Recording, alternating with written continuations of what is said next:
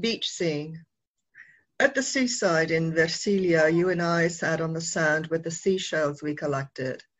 Bugles and fans and blue-black mussels, seed potatoes and seaweed washed ashore.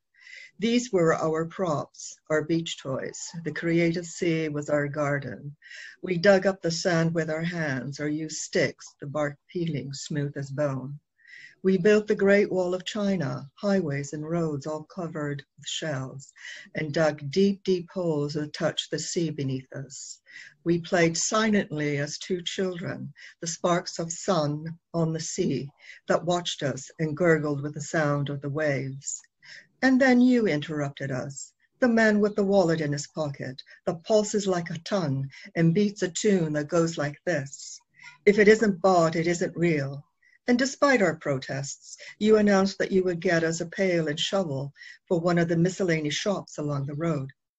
After an hour, you came back with a big plastic shopping bag and a cigar between your fingers.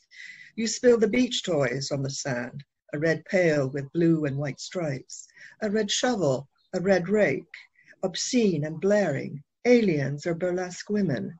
They disturbed our play and we became erratic.